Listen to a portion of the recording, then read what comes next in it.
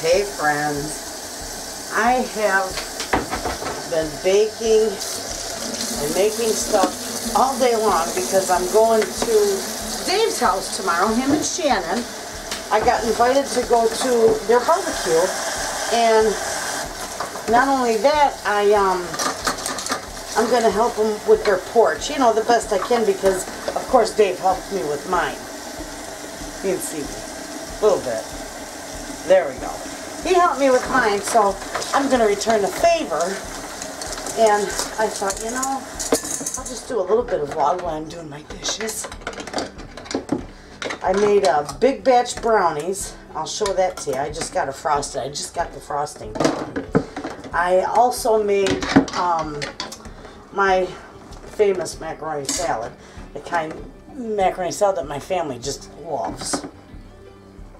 I've got a nice 4-quart ice cream pail full of that, so that'll be good too. And what else? I've got to make some cucumber salad, and I got my cucumbers all cut up for that. So I've had a busy day. And then I find out the brakes on my car, thank God my son is a mechanic, because I'd be broke. My brakes on my car need to be replaced. Not just the brakes, but I guess the caliper or rotors or something like that. I'm completely mechanically ignorant. I'm so sorry. About the only thing I know about a car is the oil and the gas. Much beyond that, I couldn't help anybody. So anyway, he's going to fix that probably next week. But I got my husband's car, so I can, you know, I can use that one and leave the Jeep parked until it's fixed. I didn't go outside at all today. Oh, I want to tell you something. Rocky, my rooster. Oh, he's a pistol.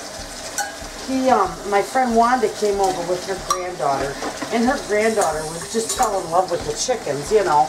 And she said, "Oh, can I pick one up?" Well, listen, guys.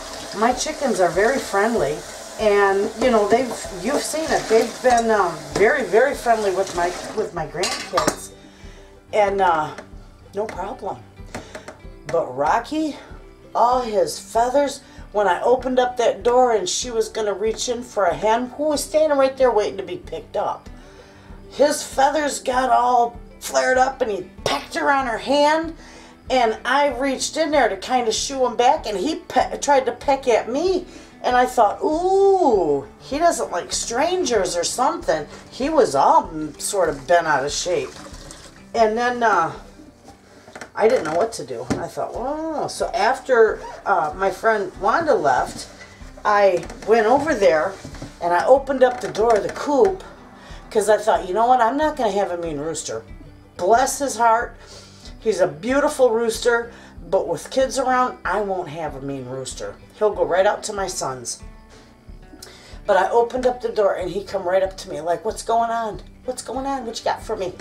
And I thought, well, maybe he just don't like strangers, and that's okay. He doesn't have to like strangers, just as long as he doesn't do that with my grandkids. But he's never seen her before. Oh, I made frosting, and my granddaughter, yep, you can have that too, and my granddaughter gets the beaters. So anyway, that was the thing with Rocky. I wasn't quite sure what was going on, because he's never been mean to the little kids. Maybe it's just because he didn't know her. You know, that's the only thing I can think of. Anyway, so he's okay. He's going to have to, he can stay. But I won't have just like a mean dog or a mean cat. I won't keep an animal that's mean. But I think he just was protecting his girls, you know. No matter what, he still protects them. I'm going to turn this around because I got to light my stove off. I'm bringing you along with me while I clean my... You got to go wash your hands, baby. No. I'm bringing you along while I straighten up here. Wipe my stove down. Do you ever get a piece of hair on your stove that for the life of you can't get it off? So that was a little kind of interesting today when he did that. I wasn't sure. I don't want them to get mean. That's why I got the barred rocks, because a barred rock rooster, because they're supposed to be real docile and calm and rather friendly.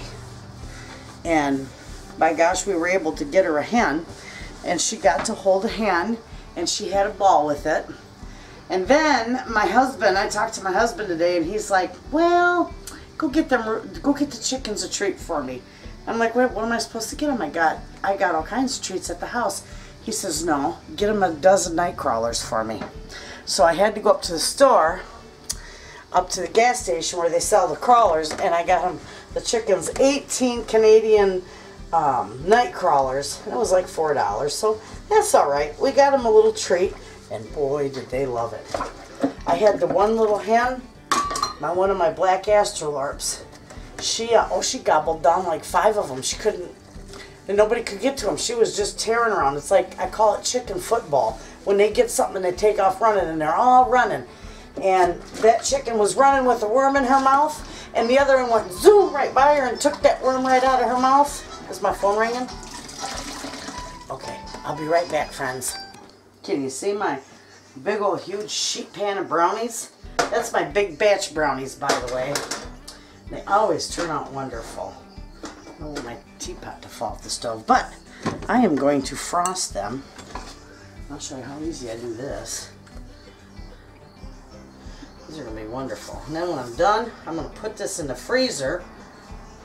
I put everything in the freezer, but I'm going to put it in the freezer so it'll stay nice. And tomorrow it'll give me time because I got to drive 50 miles to Lake City from here. So if I put these in the freezer, they won't thaw out before I get there. Or they'll probably just be thawing out when I get there. And it's not extremely hot outside, so they should be pretty good. And then they'll travel well for me. I do that a lot. When I got to travel with something, I put it in the freezer, especially if it's something that I can freeze, you know.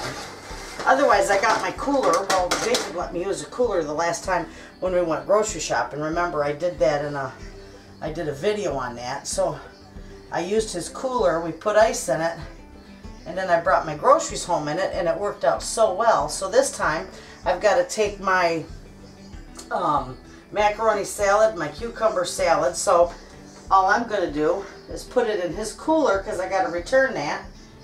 And then wait, I can make use of it and return it as well.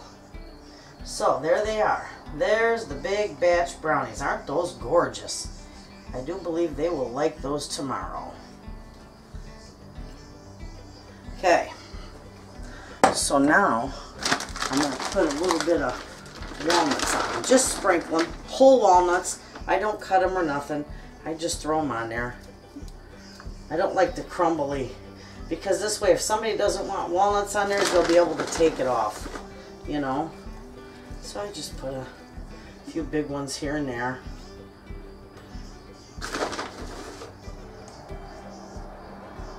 There. Good enough. There we go. That'll be good. I'll put one there, and one there, and one there, and one there, and one there, and I feel wonderful today, friends. I went and got a shot of cortisone today. I feel like a new woman already. My thumbs hurt so bad from arthritis. I'm telling you, I got a cortisone shot. I shouldn't be talking with my mouth full. Hang on. I got a cortisone shot back in early May, and it was fantastic because I got trouble with my shoulder. I was in a bad car accident, and let me tell you, it still hurts, you know. And I've lived with it. I've coped with it. You know what? Take a Motrin, go to work. I'm not a whiner, really. I'm not. But that hurt. And the older I get, the more it hurts.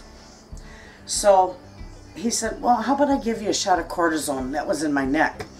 And I thought, okay, you know, I don't like that because I'm so sensitive to medication. I thought, oh, I'm going to get PVCs. I just know it. Well, I didn't. Not only I didn't get PVCs, I didn't react to it. I felt brand new. My neck didn't hurt because it was to the point where I couldn't hardly move it. You know, it didn't hurt. Nothing hurt on me. I felt wonderful. I don't know, there's my right.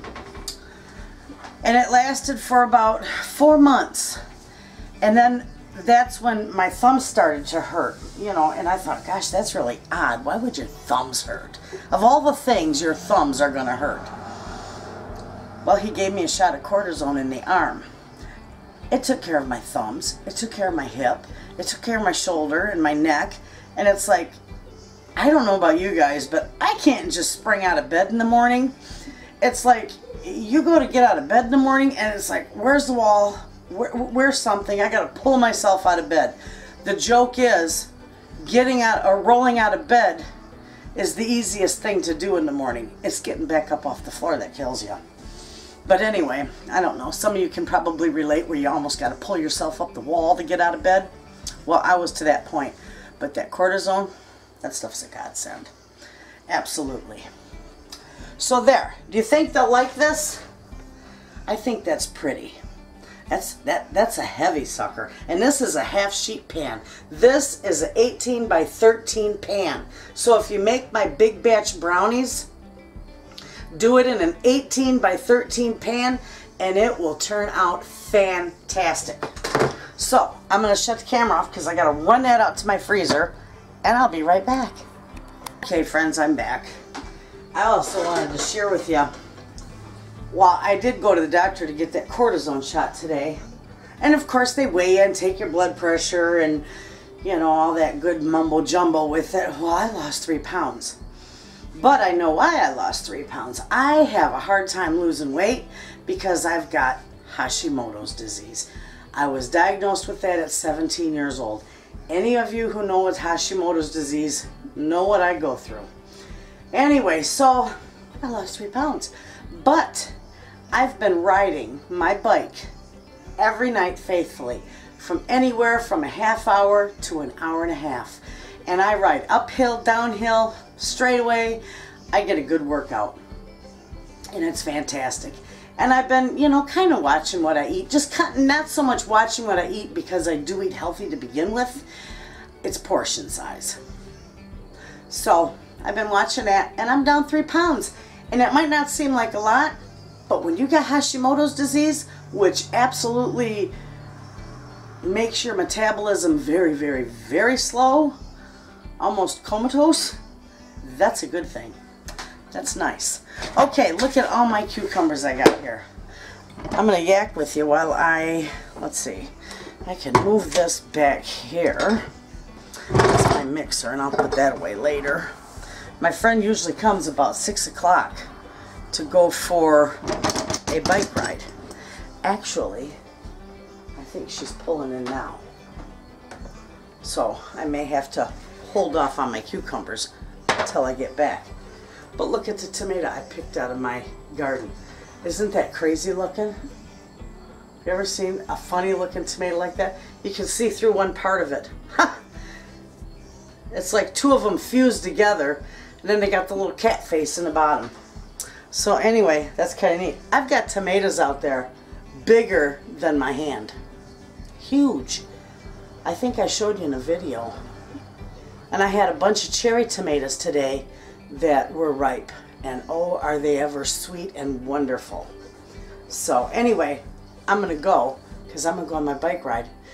But I'll see you in like 2 seconds. Hey friends. I'm back from my bike ride. Oh, it was about a 40-minute bike ride. Now I got to the last thing I have to do for tomorrow is put my cucumber salad together.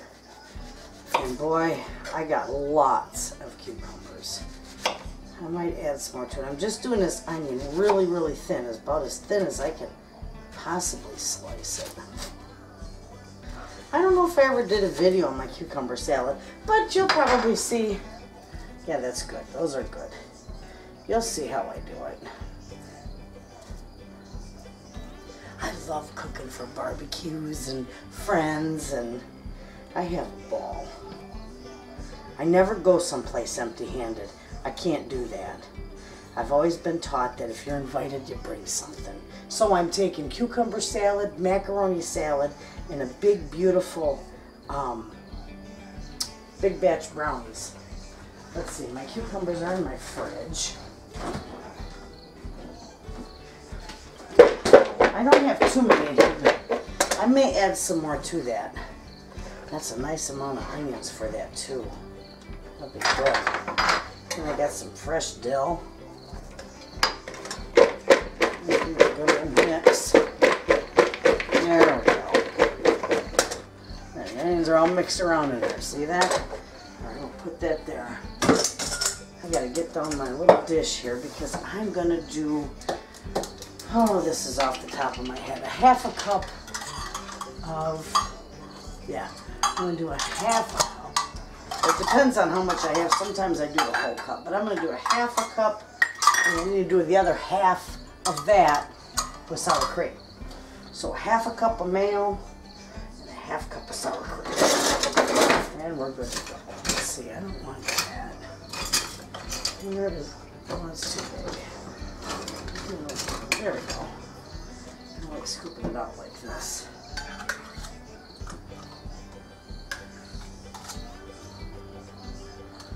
Yep, I went for a bike ride. I'm just amazed that I lost 3 pounds. I'm proud of that. Because, whoops, how do you like that? This is unedited. All over my counter. So my counter is nice and clean, so that's just going to go right in there. Isn't that funny? You see a video of people cooking and, you know, never make a mistake or dump something. And look what I just did. Mayo all over the place. That's all right. It'll wash up. In fact, I'll wash it up right now so I don't get it all over everything. I can't cook, and you never see it in any of my videos, but I can't cook anything unless I got soapy water in my sink. I gotta clean as I go. Some of my friends laugh at me, but that's just how I've always been. I clean as I go, and I always put a little dot of bleach in there so that everything's sanitized and everything's good. All right, now let me dry my hands.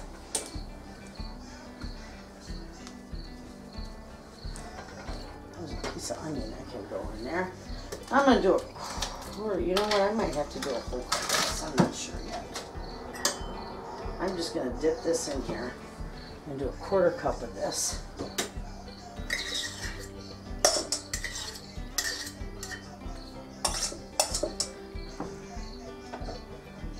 Okay.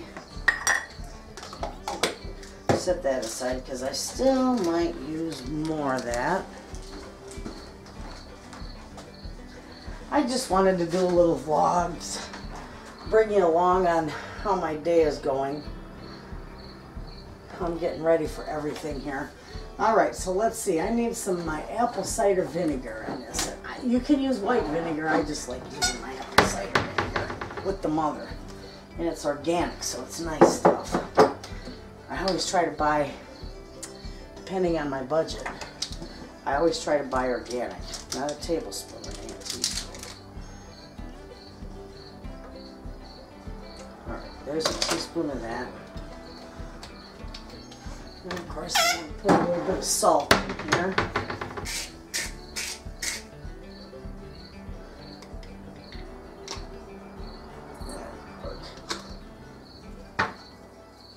And right here I've got, I'm going to set that aside.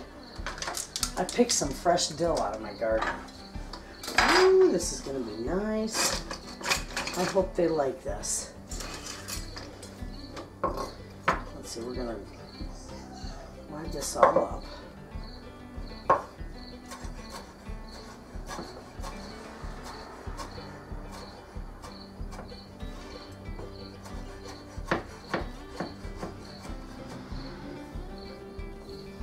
All right.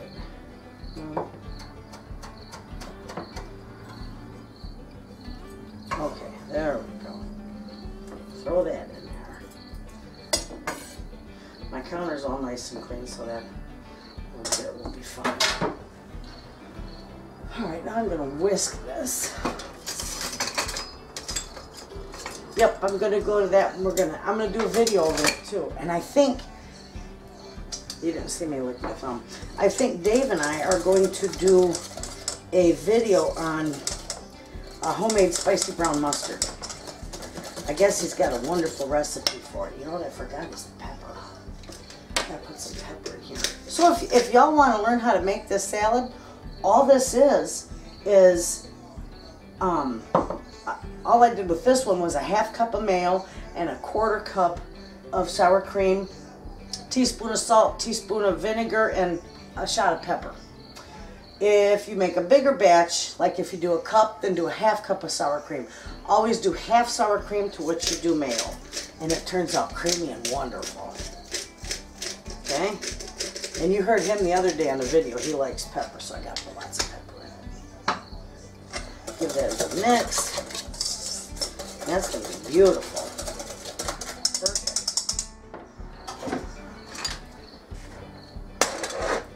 I'm going to put this.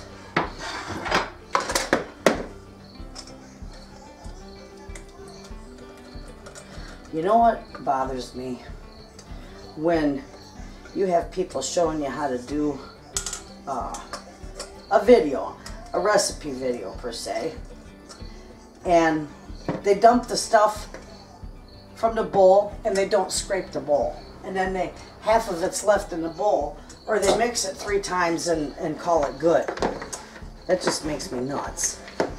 It's like, come on, let me in there and I'll mix that up and I'll scrape that bowl. This is going to be good. I think I got enough on here. Now if I add more tomorrow morning, if I get up and decide I want to add more cucumbers to this, I don't think I'm going to though, because this is quite a few. Look at how nice that turns out. My bowl's sloppy. I'm not going to serve it in that bowl. It turns out really good. I got to try a little piece. My fingers are clean. Mmm. Oh, that's good. Oh, you friends, you should try that. You got an abundance of cucumbers. A lot of people like it with the vinegar, like dill style. I love it this way.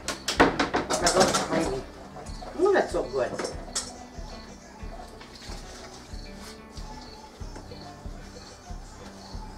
And those cucumbers are fresh out of my garden and nice and crispy.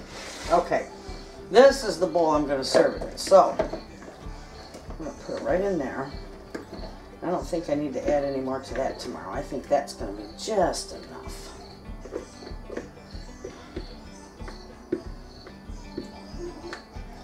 Well, this is funny. I'm taking my cucumber salad in a pretty colored Tupperware dish. See how pretty that turns out? That stuff is so good. I gotta have another one. I'm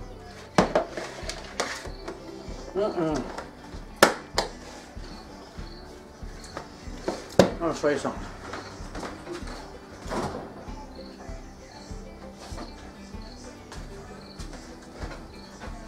I'm taking my cucumber salad in this pretty Tupperware dish and my macaroni salad in an ice cream tub.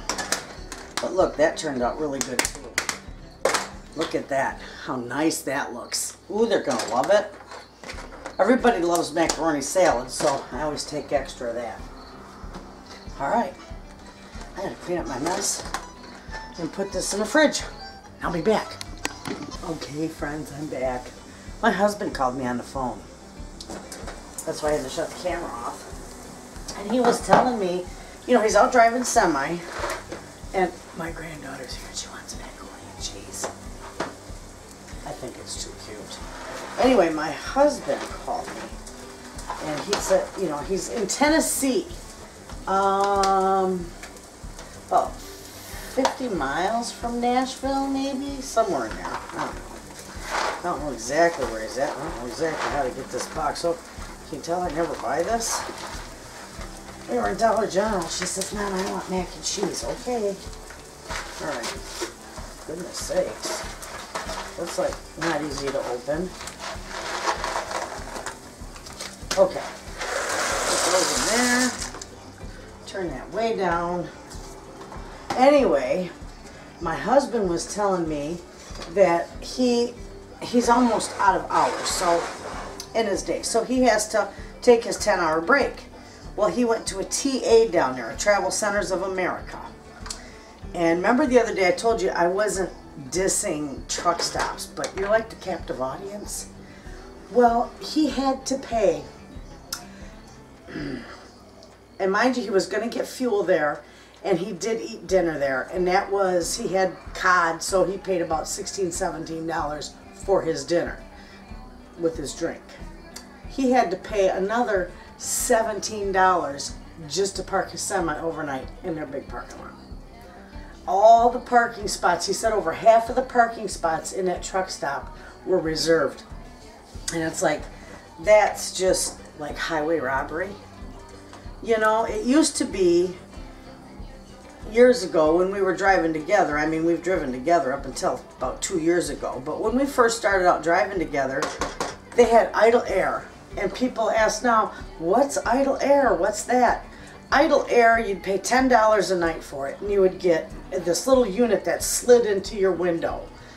And you would get internet, phone service, air conditioning, and everything, all the comforts of home in your truck through that idle air. Well, they're obsolete now. They don't have them anymore. But that you paid $10 and you got that for the night. And, you know, they never had reserved parking. You couldn't call ahead and reserve it. It was first come, first serve. And that, friends, was where I learned creative parking 101. Because there's sometimes you're parked on a curve all jacked up and, you know, you're trying to get into a spot. But $17 just to park. I told you, it's expensive to drive a semi. It's just almost expensive out there. And, you know, it's not like you can go and park in somebody's driveway, ask them to park there or whatever. You're the captive audience, and they take advantage of you. They think truckers make all kinds of money. Well, you don't. You make good money, but you don't get to keep it because that $17 adds up. Those meals add up. All that adds up, and I'm venting because that made me mad. It's like, why do they gotta rob you, you know?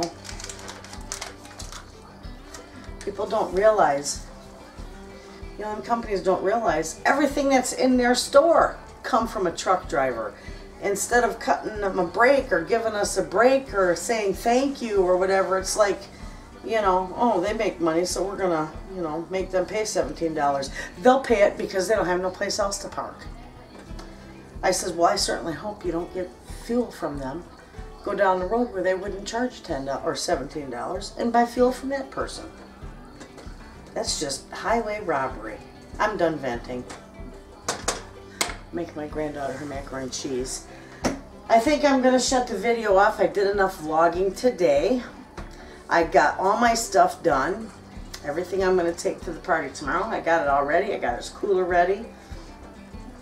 So we're done for the night. Went on our bike ride today. I pedaled and pedaled and pedaled. And I love my Big Daddy seat. I got a seat on my bike that it's actually designed for seniors. Though I'm not a senior, 10 minutes away, but though I'm not a senior, it helps my tailbone. Because years ago when I was driving semi, I was out in Cheyenne, Wyoming, and I think I told you that story. I slipped off the top rung of my truck and fell all the way to the ground, and I injured my disc in above my tailbone, and I rotated my tailbone. It was just a nightmare. I spent 6 months driving and sitting on a donut while I drove. But anyway, it's bothered me ever since. So the bike seat that I had just about killed me. I couldn't get maybe 20 minutes and I'd have to get off that seat. Well, this one came in the mail the other day. My friend's hubby put it on the bike for me, and I've been pedaling like crazy. It's got shock absorbers on it. It takes the pressure off my tailbone, and I love it, and I ride. So I'm going to get in shape. Maybe lose a few pounds. I told my husband, I says, he's going to have to get me a stationary bike for the house for the wintertime, and I'll put that seat on it. It'll work. Anyway, friends, thanks for spending part of the day with me. It was enjoyable, and I love this. So you all have a good day. Actually, have a good weekend. There's a couple of videos coming up. You'll see this one on Monday. You all have a good weekend, and I'll see you next time. Bye-bye.